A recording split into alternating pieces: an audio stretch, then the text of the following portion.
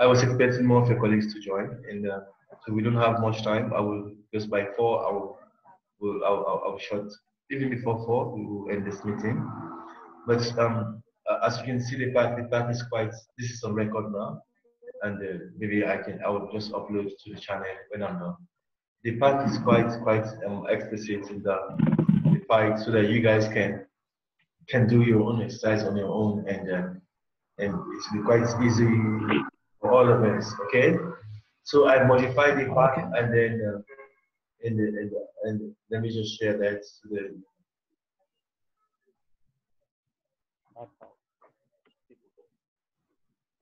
Okay, so this is basically the path. This is the your nose, and what we have been discussing in the past two classes is what is the purpose of forecasting? Why do we forecast? The principles of key qualitative forecasting. When you are attempting to tell the future, why do we focus? So what are the qualitative focus techniques that we talked about the Delphi method, the market research, the historical analogy? These are all. We talked about what the moving average is. Where we from is. We'll concentrate on what the moving average and the exponential smoothing.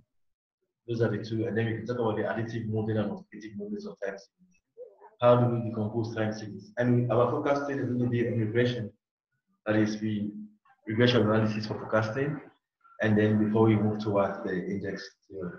So basically, it's regression for forecasting. We will forecast using the moving average. We'll forecast also using regression on data. So, and then we can get our trend line, and also from the trend line, you can use that to like predict the future, and which is what time series is all about. In time, it's so useful that even like what is happening now, and with reference the coronavirus disease, so we are aggregating data the cases every day. We can use that to actually tell the pattern, what happened in the which model best describe our data, and that we are aggregating. And even the sales, sales of commodities, these are all time associated. So when you say time series data, it's anything that is linked with time. That's the time series data. So the key for the purpose of forecasting, we need to understand some key component of forecasting. Okay, so when you are attempting to predict the future by using qualitative means, all forecasting methodologies can be divided into three broad headings. So we have the three broad headings for forecasting methodologies. One, what people have done. That is what people have done, and so that is basically time series analysis. That is what people have done, and then we can use regression. That's one. And the things it could either be sales, it could be the output of an event, or the outcome of things that are happening. So you already have a secondary data. Say, for example, the number of children born every day. You don't calculate the fertility rate with your country. And then you want to know, you go to births and deaths, and then the births and deaths tells you on the first of this. So that's the time series that you think about death also. It's also a time series that maybe the pattern. If you can see there, in Africa for us here, the lower the bottom of the pyramid is very very broad because of you have more youthful people in Africa, but this is due to maybe like it could be our health facilities, or hygiene issues, or a lot of things that are surrounding that. So the first aspect, the first branch of time series that you're looking at is what people have done. And for it, we'll be using what? We'll do some time series and regression analysis on that, which is the exponential smoothing and then the moving average. Then what people say.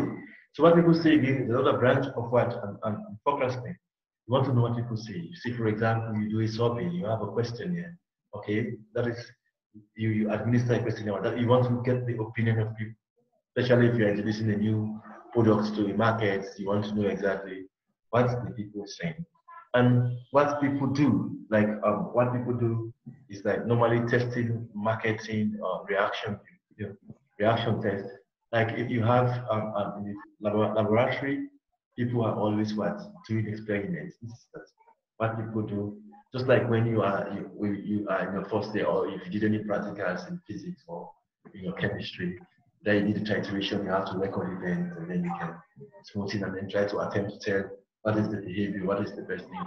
Or if you have you've done experiments in physics, either your electricity or your heat or mechanics, your Hooke's law, whatever you will have done in physics, in your practicals, these ones are recorded. You see, you can record at different temperatures, it depends upon the type, or at different times, what happened when after 1 second, after 2 seconds, what happened. Those are recorded, and then you can now use the model for the analysis that you're doing to tell exactly what is the pattern, what is the behavior. It could be linear, it could be logistics, that is not linear. Just like when you were in high school, you did experimental law, that is very model, different. We use different logistics regression to do our workflow. So those are the three branches. So what people have done, data from past activities are cheapest to collect, what may be outdated and past behaviors. It's not necessarily indicative of the future behavior. So those are some of the drawbacks in using data that people have collected. Then we also went on to say what people say. That is like data derived from surveys are more expensive to obtain and need what critical appraisal. So intentions are expressed in surveys and questionnaires are not always translated into action. So at times normally we do these surveys, we go out, we administer questionnaire, we come up, but for us to put into action what we have, these are some of the challenges we face in survey research. Okay, and finally, it's we have lights now. Okay. Yeah. Okay. Okay. Okay. Yeah. What people do to. Yeah.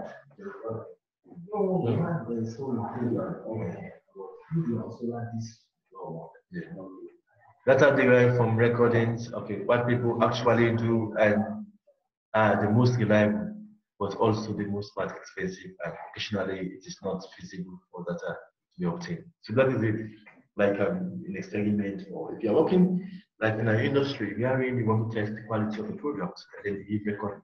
Those are like something you're doing at the moment, at that time. So those are like very, very authentic information, but it's quite expensive. You have to pay the lab technicians and okay, so this is just like a recap of so what forecasting application is. Actually, every form of decision making and planning activities involves some forecasting. So whatever you have to do, even if it's production planning, you have what inventory control, you are doing business, you have event of cash flows, you have cost projection, demand projection. So like you want to produce. I remember when there was this, you have this company came, that is the King's production, as shared New Road. They came and then they produced Mega Cola, you have the apple cider, you have the fresh up and all of this. So we are competing with cold storage. So they want to know exactly what is going to be the behavior of the market and the demand for our products. So they can even forecast the demand. Say, oh, let's increase the volume of our liquid that we sell. Let's reduce the price, or let's sell it as Coca-Cola, so that people can test and see, and then maybe the demand for our products will increase. And today you can see they have a lot of huge demand now, and it's all over, and people buy them regularly. Just like we have also the Sarah juice, all of this went. So these are like production lines, and people want to tell what is the behavior of the market. The market appreciates these things that we are introducing and advocating. Okay, so forecasting is applicable to corporate planning, budgeting. Even that is why normally governments normally give budget for the year. That is, they are forecasted that this year we are going to spend this. So these are some of the use. So you can even the Bank of Sierra Leone and other areas. These are just like key things. You want to see the rate of change of what goods and services in the country, the rate at which what goods are coming in and going over time, and then you can try to predict the pattern and then say, oh, our economy is safe right now. We have reserve of this. We can pay workers. We can pay the staff. We can more people can come in, and then So these are how forecasting is very, very applicable to our work. So you have the qualitative and the quantitative. So the qualitative forecasting talks about broadly. These are the two broad areas of forecasting. So when you say the qualitative forecasting, These are what techniques which are used when data are scarce. If you don't have enough data, it's qualitative. Please take note. Like you want to do a focus group discussion, you want to do in-depth interview. These are, and then you give reports of that one. These are qualitative.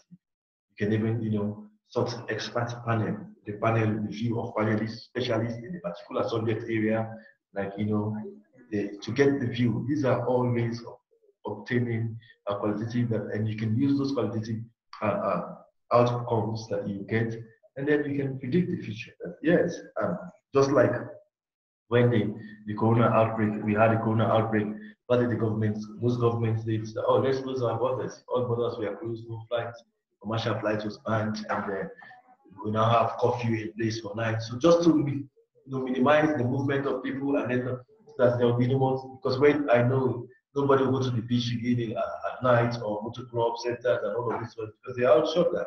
And so you can see. So experts will normally come on an NCR.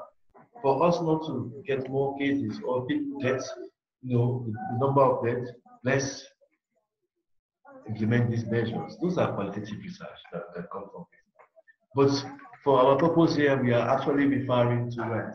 And quantitative. It's going to be quantitative research you'll be doing, and quantitative time series that has to do with statistical complexities, which are based on analyzing past data of items to be forecasted. So, like to be sales, the issues in store, cost, a lot of things. These are past data. I will use past data, and then I can project the future and then say, oh, this is just like someone who sells food. Do you think if I know my customer level is like I can get 50 customers per day, I don't need to go and prepare food for 100 or 200 customers.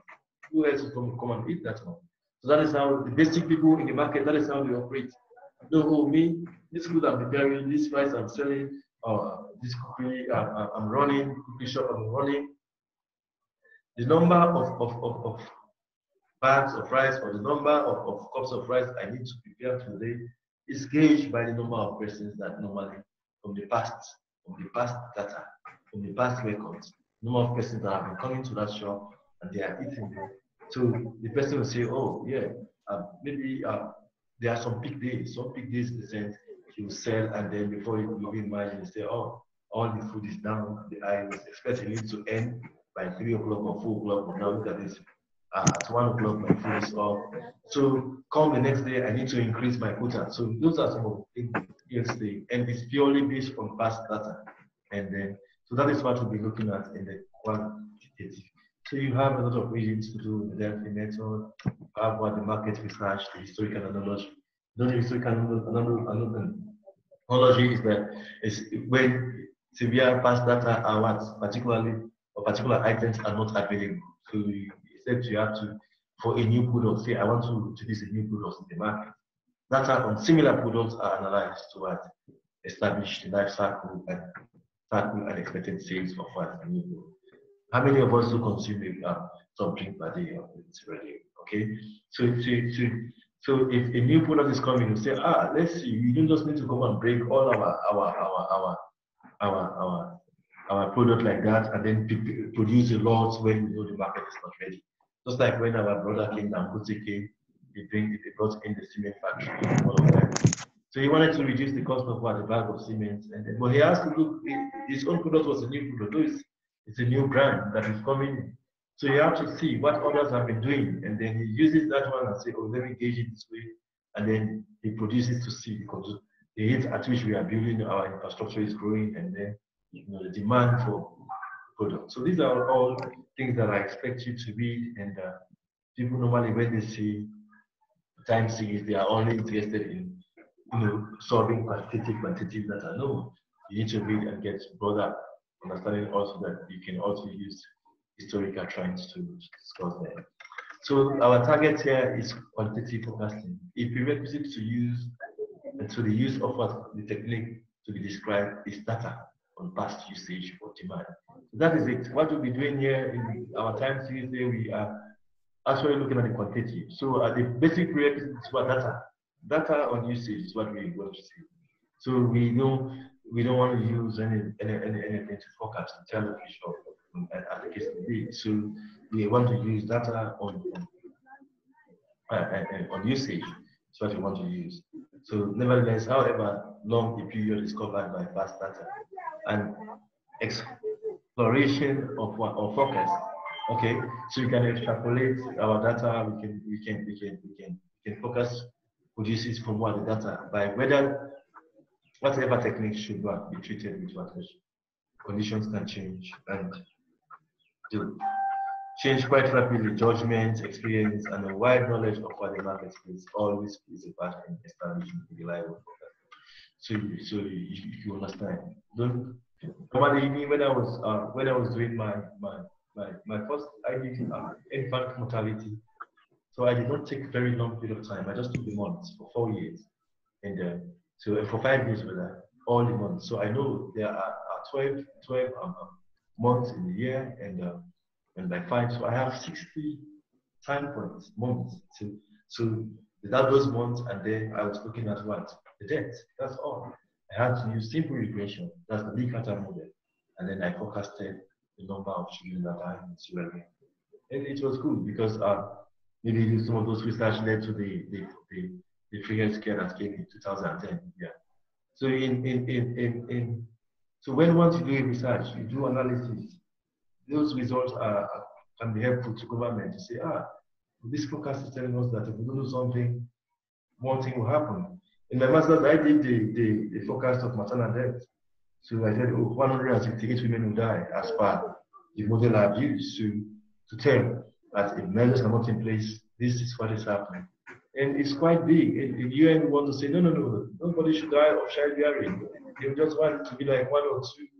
That because of advancement in science and technology, they don't believe in those things. They don't just believe that a child should die. That must be easy because of them. But some of these things are challenges for us here in Africa because we don't have much advancement in medical facilities, and as the case may be for some part of our communities and our location. So time series analysis, as the name suggests, time series analysis uses some form of mathematical or statistical analysis on past data arranged in a time series. Sales by month for the past 10 years. It's a time series data. Time series analysis have the advantage of relatively simplicity, but certain factors need to be considered. So we talk about these are the factors. So the first aspect of time series analysis I will look at is the moving average. The moving average. Moving average is quite important. So which is going to be your first time. So by my next slide, and I will expect you guys to have mastered moving average. So as you can see from so this is something you should do on your own now. I expect you to verify my results. This is the 3-month moving average. So if I am forecasting, I want to use the 3-month forecast. So I have data from January to January here on the year.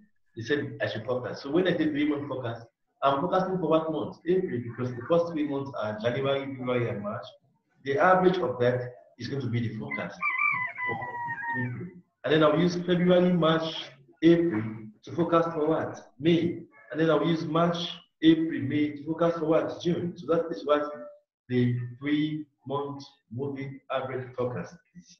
Okay, you have some other forecasts, the naive forecast and the Gaussian parameter, but for your level, you just limit it to basic moving averages and also regression on data. Okay, and so that's it. You have the 3-month moving average. I expect you to verify if my result is correct. That is, you forecast the fortnight. You also have the 6-month moving average, and then you have maybe annual moving average, 12-month moving average varying.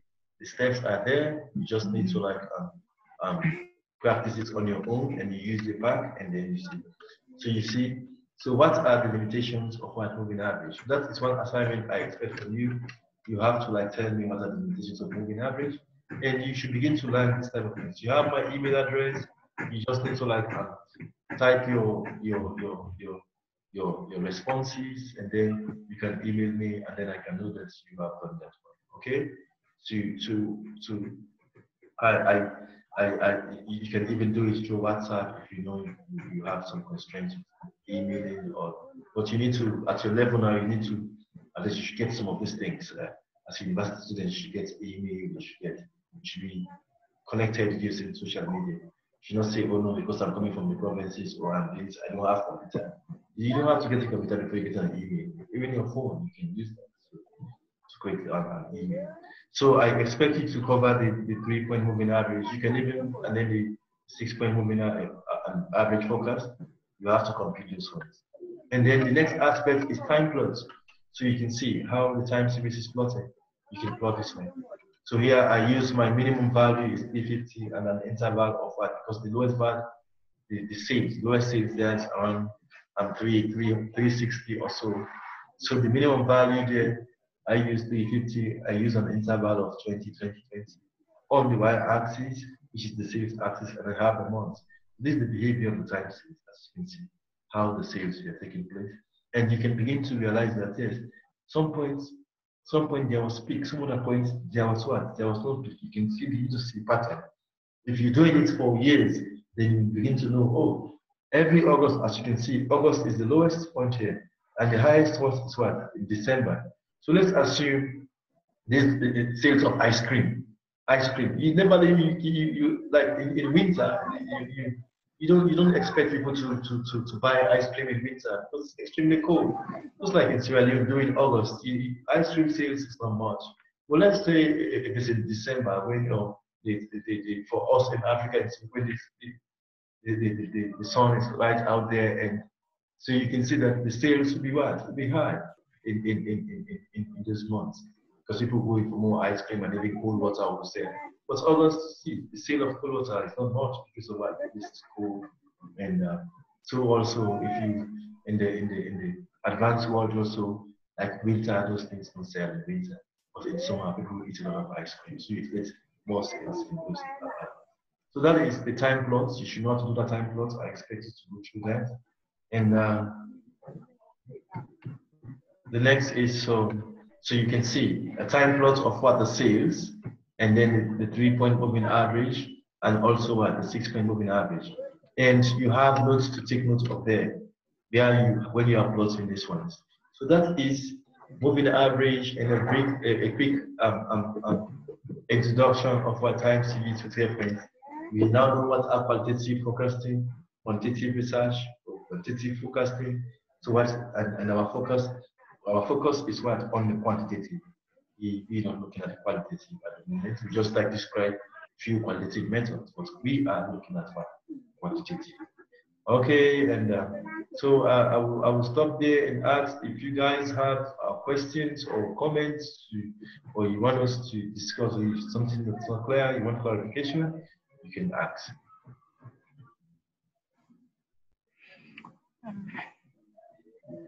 Yes, I want to thank you for the lectures. It was well understood. Okay, Timothy, that's good. Yeah. But I want you to help me out because since I'm not having the hard copy of the handout as of now, I don't know if you can help me with the soft copy whilst I will try to get onto Memuna for the hard copy. Yeah, it will be, I will give the hard copy, the soft copy at the end of the, maybe when Memuna will have, everybody will have secured their own content, and then I can just send soft copy. But try to get yours. I know by next class you'll get yours. Just get onto Memuna. She'll let you get yours, the shortest, and then and I will also tell them, you just need to tell them to upload it to attack it. So because I was actually using, I think okay, so I will try to do that. So if you're in the group now, then you can even use what I've given to you for now, and then by the time you get your own back now, so you do it at a faster pace. Okay, you get the soft copies later, right? It's yours. It's just that. Okay, sir. Yeah. Yes, Khan, any comment?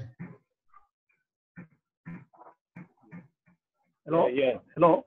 Yeah, I'm listening. Yeah. Is it Khan or Usman who is talking? Thank you very much. Usman. Okay. Usman, yeah. Based on your presentation, actually, you measured something on the forecasting application. And one of the bullet points, this also talks about investment of cash flow. So I would like you to just dive on the aspect of the investment of cash flow. The what? Show me we have the investment of cash flow. Then the second question. Excuse me. Looking at the aspects of. Are you with me? Yeah. Yeah. Your first question is that. I'm with you, sir. Yeah. The first question. I did not get the first question clearly.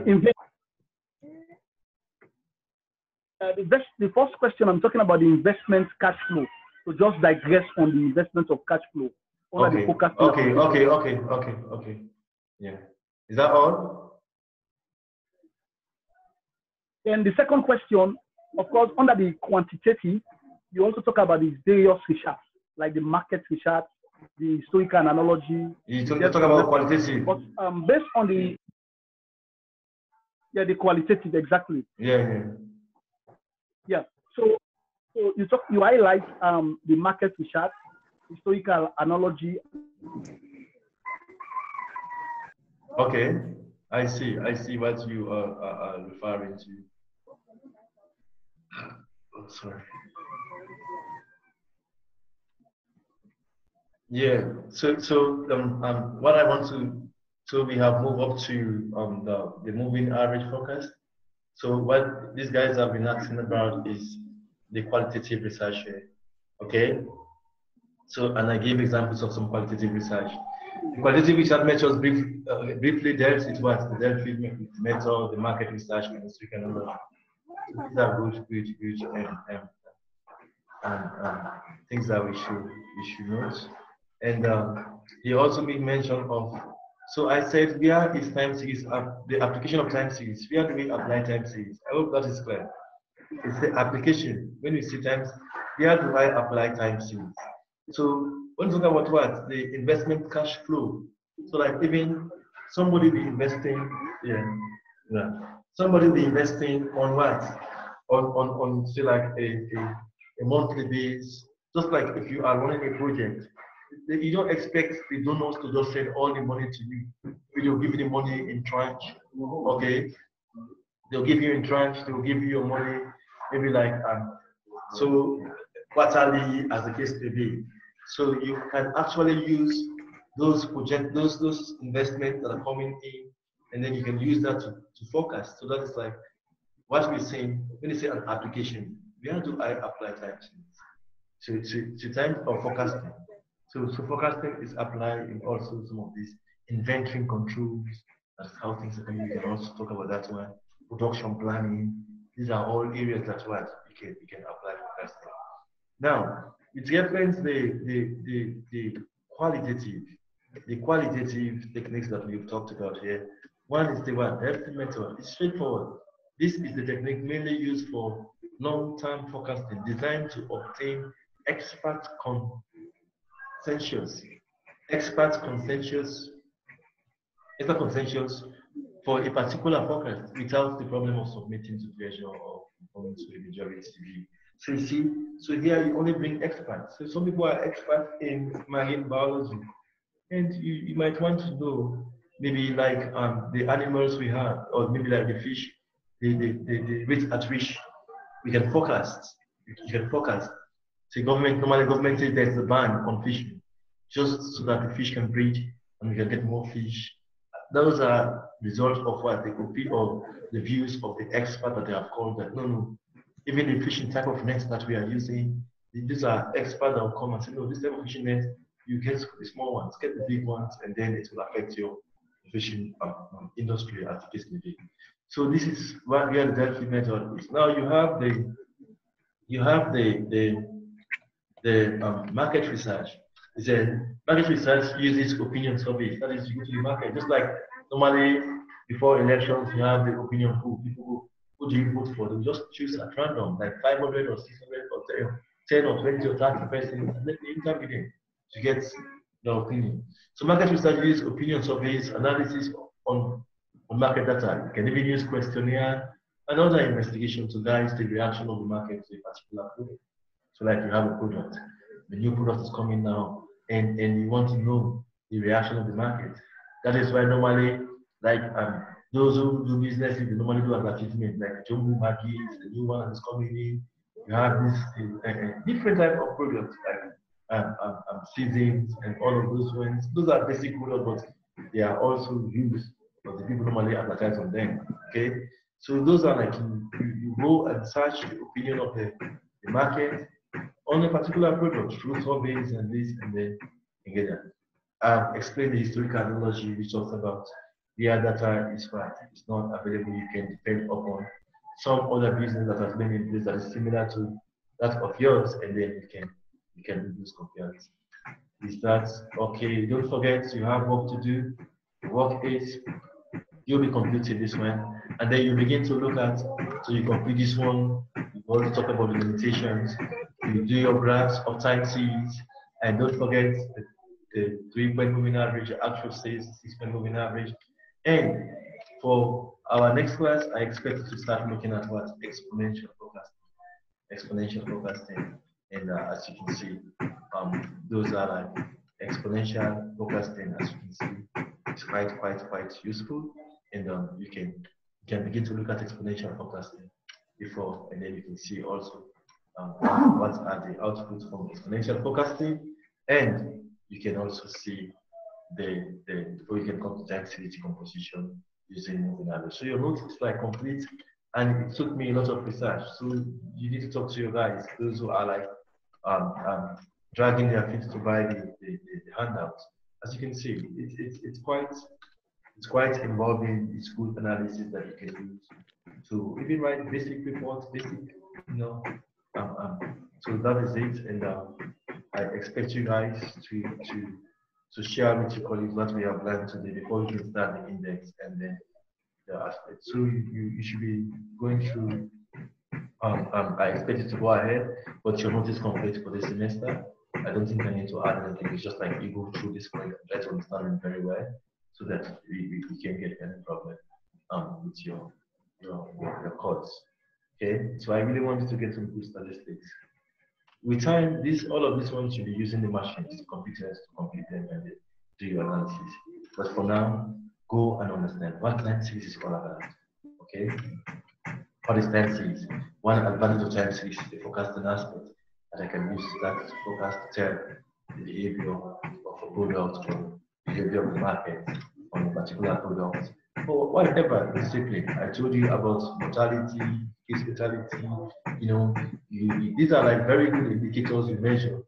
Poverty indicators like generation of child poverty, what has been the rate. These are very good indicators we do analyzing statistics. In statistics, when you do statistics, especially those of you, it is useful in all of your sciences because you always collect data and you use some statistical tools. Either time series, you use moving average. You can use a lot of statistical tools to do to get your output. So it's quite useful. I mean, it's almost in every discipline. Say it's in the economics field, it's in the accounting field. So it's quite useful. So the first task is that you must have understood what time series. What am I looking in time series? In statistics, we compute. You compute and get that values. Result is what we compute to get. And some of these things you learn them, and as you go along, you drop them also, and you apply them to your write-ups that you're doing. Maybe I will even be using like the COVID data. I can play around that one. For example, if I give you an assignment now, that's and are you listening?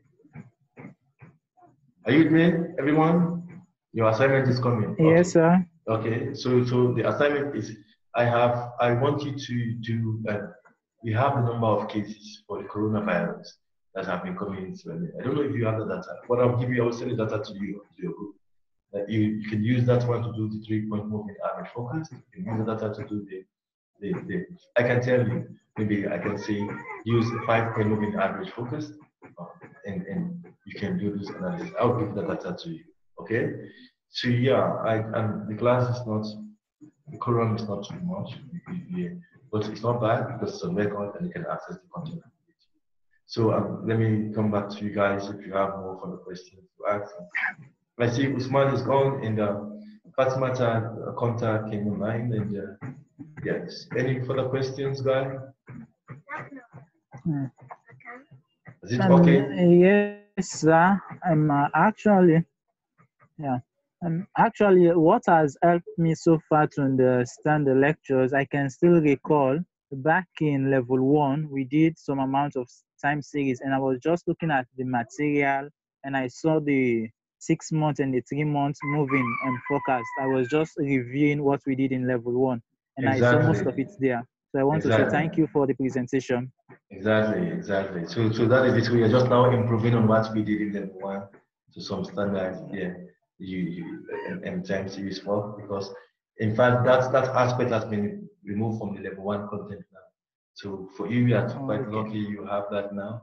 And so level 2 now, we now expand and also bring the some of these things also I brought them in level 1, just like improving on it now for you to actually understand how they operate. Okay? Yeah. Okay, All sir. right then, yeah. So in the absence of any further question, I want to bring this meeting to a halt for today, and I will send this recordings to your group.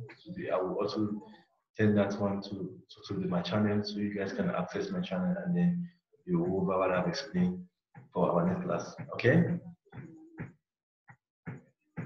Okay, sir. Yeah, Fatmata, you just came online. I don't know if you're hearing me. You can unmute your mic and see. Yes, Fatmata. Hello. Yeah, I'm listening. What was the question again? I said if you have you just coming online. I don't know if you have it and you understood the class. Are you okay with yes, class? sir. Unfortunate. I'm just. Yeah. I'm somehow okay with the class, but since you said you will, let me say, send an audio and also the assignments, we are waiting on that. Okay. I'll forward those ones so you can get them on the channel, and also I'll send the assignment for you to do the 3-point moving average. But when you go through the audio, you get all of that. Yeah. Okay, guys. Yeah, all right, sir. Thank you very much. Yeah, welcome.